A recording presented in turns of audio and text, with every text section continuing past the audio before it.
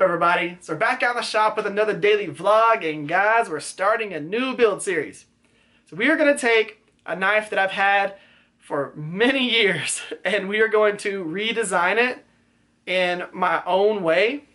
We're going to use different steel. We're going to, just change a few things up. And the knife that I'm talking about is this right here. So this is the Rat 3 by Ontario. I've had this for, I guess, going on about 4 or 5 years now, and I absolutely love this knife. It has been in my EDC bag the entire time. It has been batoned through wood, it's shaved wood, it's shaved everything. We've cut through everything with it. I've put about 10 edges on it since I've had it. I mean, I have really used and abused this knife, and I want to redesign it. I want to take everything that's awesome about this knife and then add my own flair to it. So that's what we're going to be doing. But if we actually get over here to the workbench, I'm going to actually break down the decisions that I made and why I changed what I changed, and then explain that to you. We might go ahead and get it put on the ADC or V2 that we're going to be using and get that cut out. I don't know how far we're going to get into it tonight, but I want to go ahead, sit here, and explain why I made the decisions that I made, so that maybe whenever you start designing your knives, you can go, okay, now I remember him talking about this or talking about that, or maybe I should think this way. So that's what we're going to do. Let's jump into it, get over here, and start talking about it. Okay, so now that we're actually at the workbench, I want to give y'all an insight as to how I designed the knife, some of the things that I thought through whenever I was making it, and why I wanted to change what I changed. Now, what we started with was, of course, the Rat 3 by Ontario. It's basically the same thing as a SE3. And I really like this knife, but I wanted to change it up a little bit. For one, I love having the extra finger choil up here up front, so you can really choke up on that blade and use that jimping and use it for fine work. But when it came back to this other choil right here, if you're going to hold the knife like this, this is not that comfortable. So what I wanted to do was take this design aspect right here with the second finger choil and add in my own handle shape that feels perfect in the hand, especially for my hand. And what I did was I just kind of designed it off of this other finger choil right here, just like that. So we left the front finger choil. So the front finger choil, and then the finger choil on the actual handle itself. And how I designed this was, I did take this and I laid it down.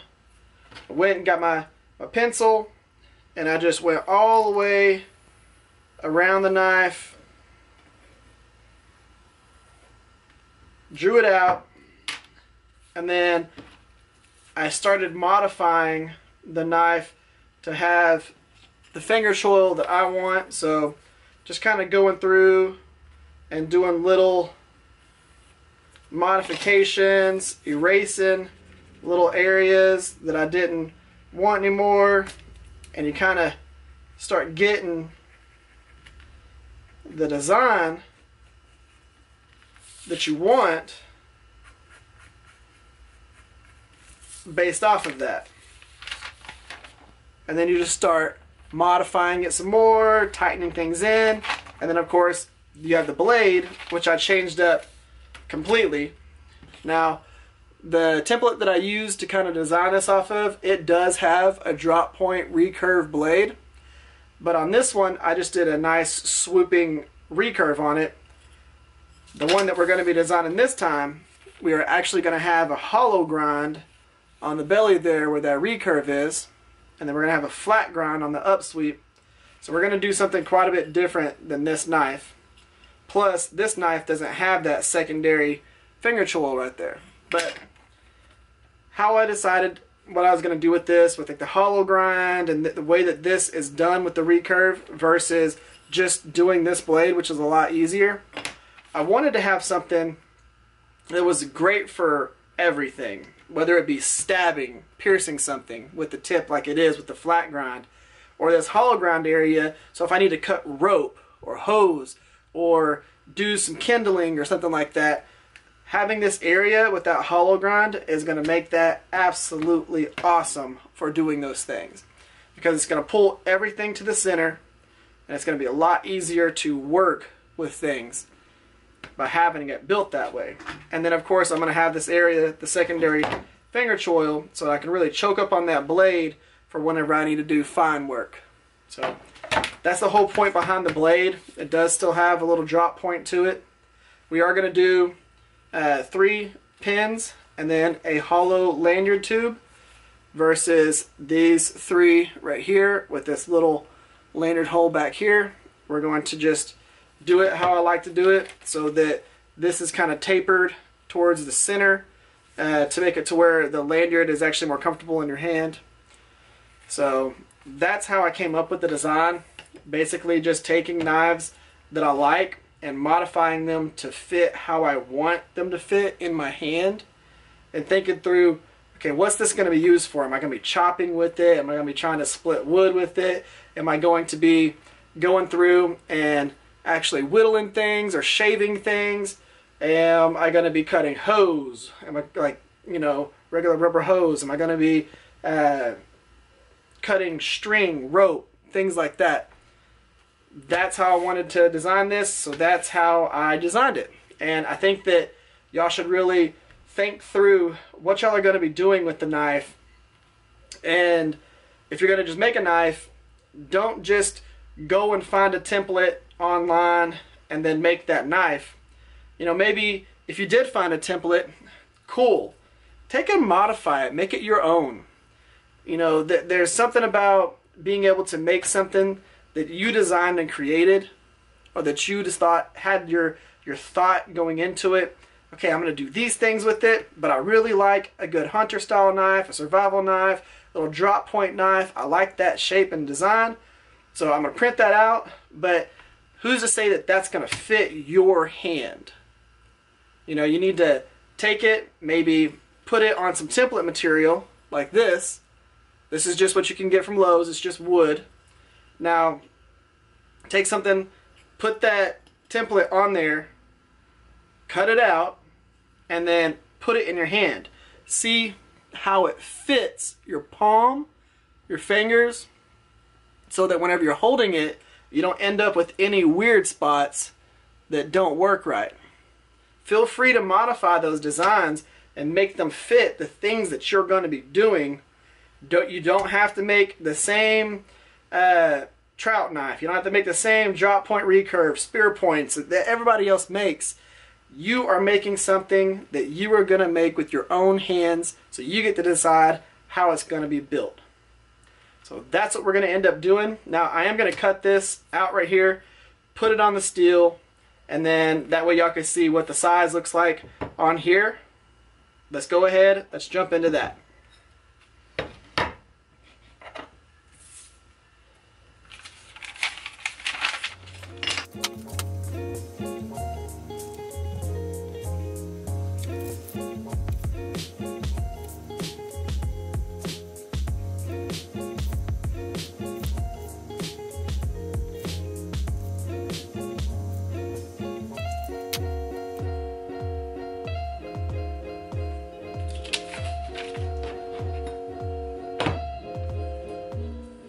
Alright, so we're going to get it put on here. And I like to be able to use these scrap pieces to, of course, make scrap knives and different things like that. I think what I'm going to end up doing with this scrap piece is I'm going to take it and I'm actually going to forge it instead of doing stock removal with this one. I'm going to take this little piece, I'm going to forge out a handle and do all that stuff. So that's going to be pretty cool. Future little knife build. But let's go ahead and get this drawn out.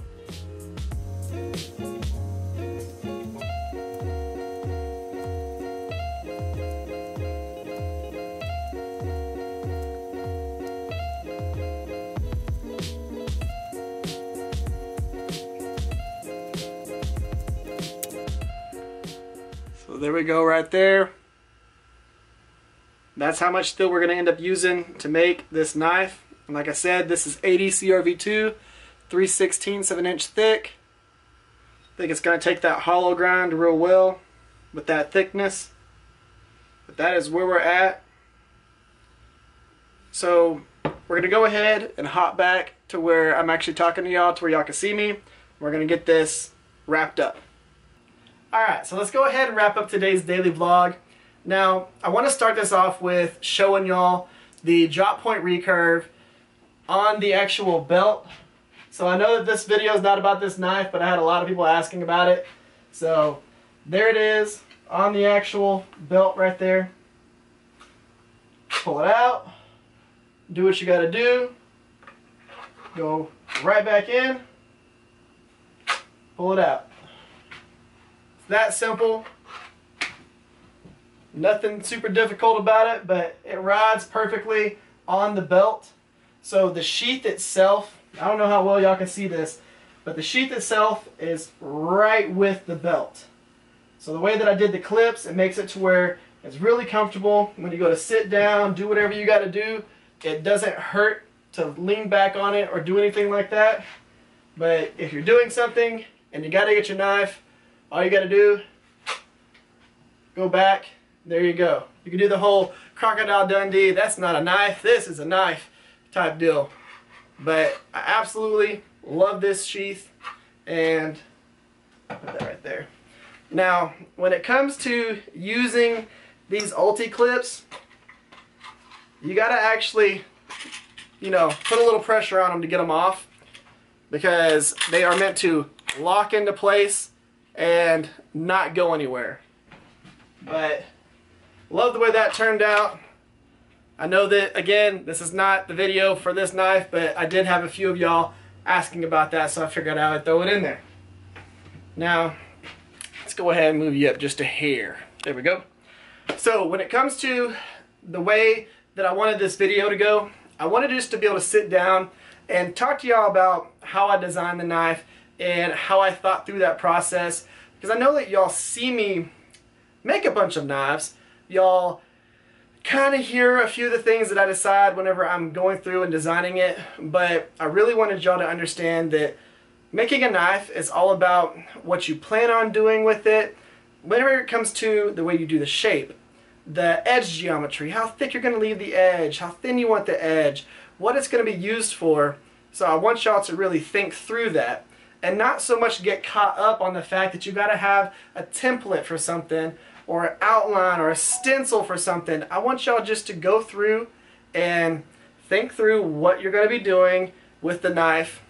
And if you need to get a template to give you a starting point, cool. But try your hardest not to do that same exact design as the template. Modify it a little bit. Make it fit your hand better. Just do some things that make it your thing. That's what it's all about. As a creator, as a maker, as someone who does this stuff, whether it's for a living or a hobby, it's all about doing what you want to do. The cool thing is you don't have to go straight into selling your knives or anything like that. So feel free to just have artistic freedom to do your knives how you want to do them.